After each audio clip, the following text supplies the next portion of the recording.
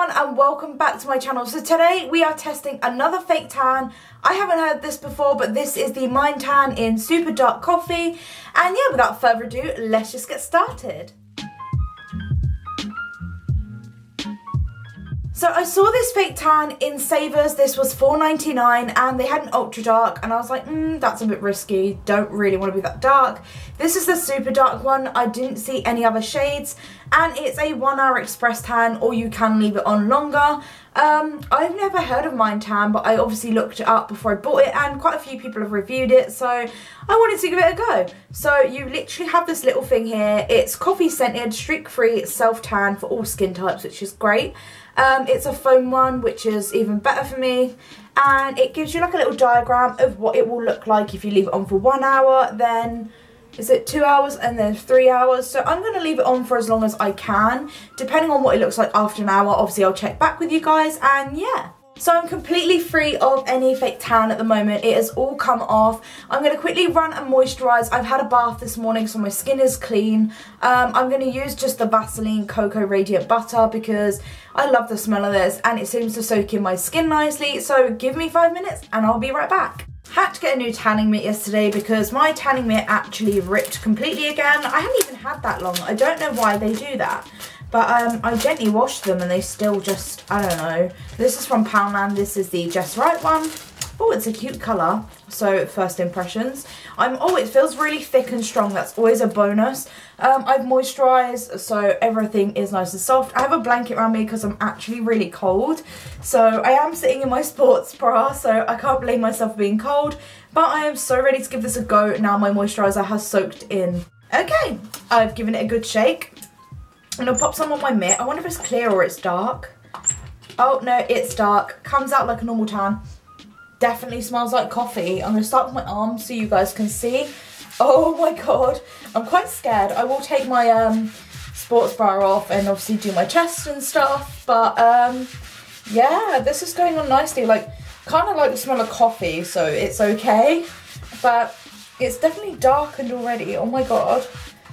You can see the difference on the top of my arm. I'm just making sure it's all rubbed in before I add any more. Yeah, I definitely smell like Costa right now, or Starbucks. So, I mean, I'm not complaining. It could smell worse. Some fake tans smell horrendous, like, honestly.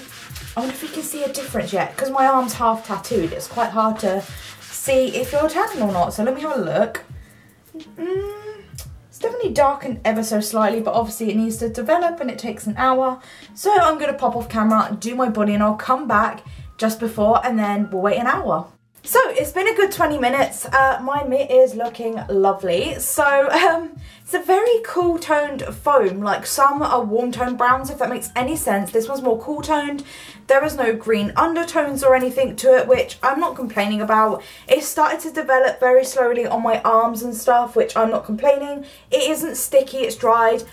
And I definitely smell like Costa, so I'm not complaining. It doesn't smell awful. If you don't like the smell of coffee, I won't recommend this to you. But personally, I think it kind of smells nice and it's different, like a coffee scented fake tan. Like, who wouldn't want that? And I also just tried the whole spatula and mitt trick to do my back, and yeah, that went kind of well, I guess.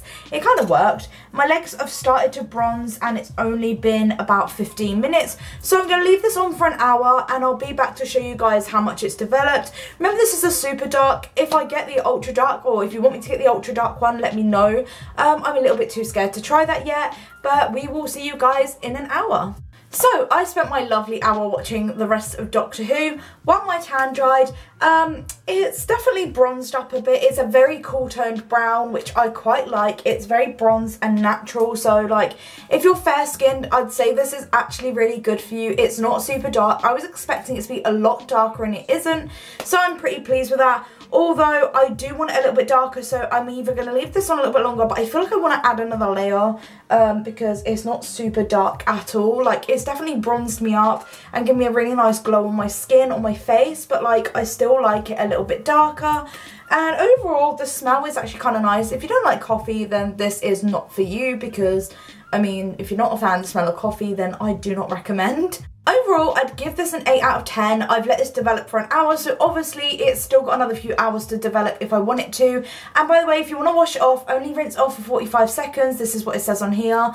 It literally just needs quick rinse off, so if you're going to chuck yourself in a bath, then literally just get out. That's probably what I'm going to do, to be honest, but I want to put another layer on so it's a little bit darker. Oh, I didn't realise it has coconut water in it as well, which I swear is pretty good for you. But overall, yeah, we got there. 8 out of 10. I do like this tan. It's very natural, so I'm going to give it a rating, and it's not streaky at all, so I'm very pleased with the results of that.